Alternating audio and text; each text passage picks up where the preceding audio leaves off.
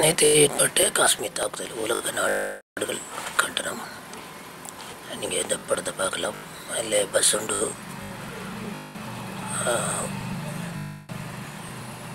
ஒரு வானத்தில் மூட்டி கிடக்கு, பத்தி கிடக்கு பாருங்க. உயரத்தில் வானத்தில் ரோட்டில் தான் பற்றி இருக்குது. அந்த புதுடில்லி காஷ்மீர் பயங்கர தாக்குதல் நடத்தப்பட்ட சம்பவத்துக்கு அமெரிக்கா, பிரான்ஸ், இலங்கை, நேபாளம் இப்படி நாடுகள் கண்டனம் தெரிவித்துள்ளன. நேற்று காஷ்மீரில் ஏற்பட்ட பயங்கரமான ஒரு தாக்குதலில் இந்த காஷ்மீரில் அமைந்துள்ள அவந்தி போராவி இவர்களை அவந்தி போராளி என சொல்லுவார்கள். முகமது பயங்கரவாதி நடத்திய தாக்குதலில் 44 சிஆர்பிஎஃப் வீரர்கள் மரணமடைந்தனர். இல்லை பல காயமடைந்தார்கள். இதற்கு அமெரிக்கா தூதுவர் கென்னத் ஜெஸ்டர், இந்தியாவுக்கான அமெரிக்க கென்னத் ஜெஸ்டர் பயங்கர தாக்குதலுக்கு இந்தியாவுக்கான அமெரிக்க தூதுவர் கடும் கண்டனத்தை பதிவு செய்கிறது.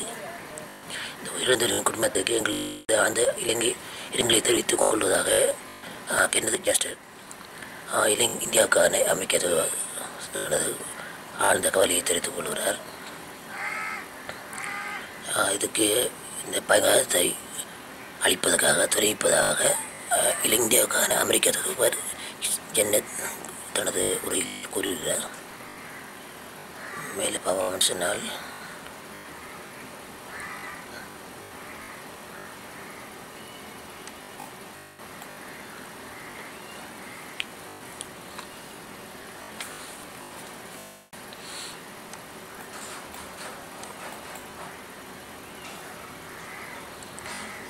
இதை பற்றி பல தலைவர்கள் இந்த தாக்குதலுக்கு கடும் கண்டனத்தை தெரிவித்துள்ளனர்.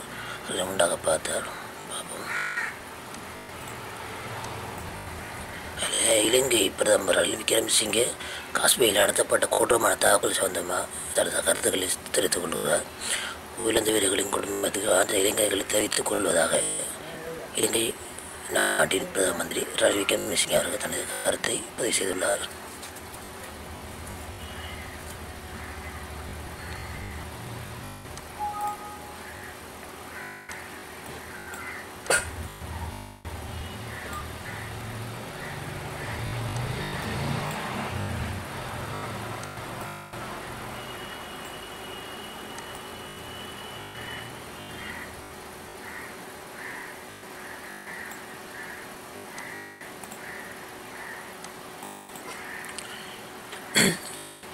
உயிரிழந்த வீரர்கள் குடும்பத்துக்கு ஆழ்ந்த இலங்கை இரங்கலை தெரிவித்துக் கொள்கிறேன்.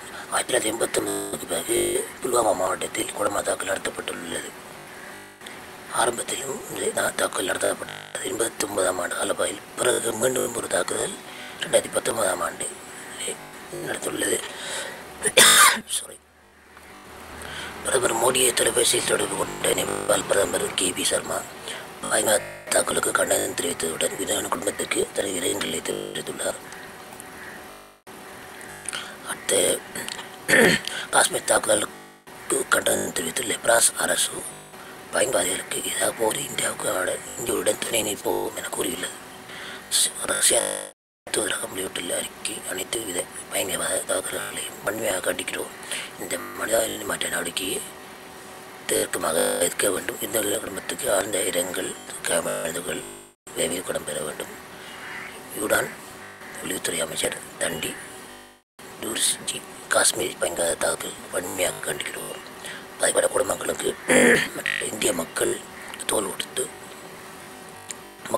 கொடுக்கிறோம். குற்றவாளிகளே மன்னது முன்னிறுத்தப்பட வேண்டும் என்ற கருத்தை முன்வைக்கிறார்.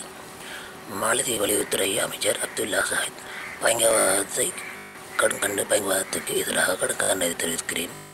உயிர்த்தியாகம் செய்தவர்களுக்கு காவிந்தவர்களுக்கு எனது பிரார்த்தனைகள் என்று தனது கருத்தை பேசுகிறார். வங்காளதேச பிரதமர் ஷேக் ஹசீனா தனது கருத்தை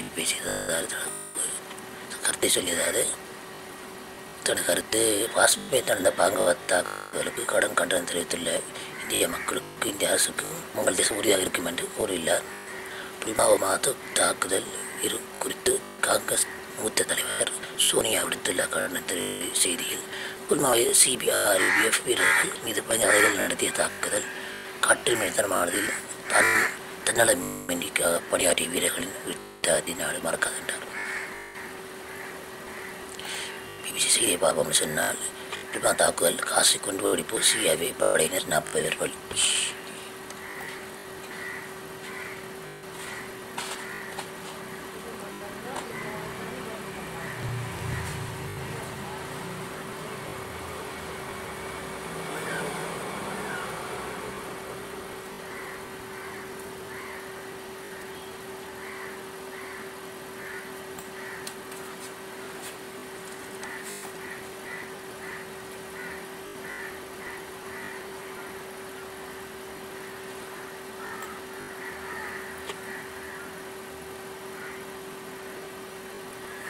Rahul Gandhi, I am deeply disturbed by the cowardly attack on the CRPF convoy in JNK, which is 10 of brown men have been deployed and many other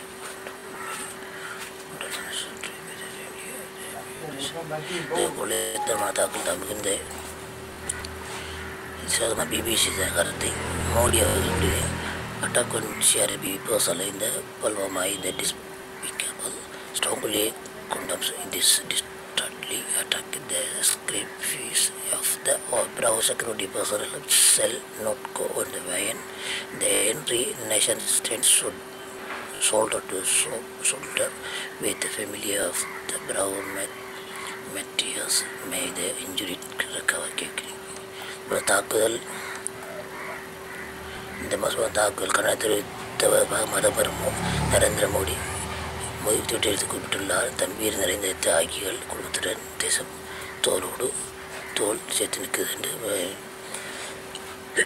இந்த அமைப்பு ஜெய்ஷ்-இ-முகமது அமைப்பு பாகிஸ்தானில் இருந்து இயங்கும் இந்த அமைப்பு செப்டம்பர் 2014 ஊரிரான தளத்தில் நடத்தப்பட்ட தாக்குதலுக்கு குற்றச்சாட்டப்படுகிறது. பிரிட்டன், அமெரிக்கா ஆகிய நாடுகள் அரசியல் மற்றும் ஐக்கிய நாடுகள் சபை இந்த அமைப்பு திரும்ப அமைப்பாக அழைக்கப்படுகிறது.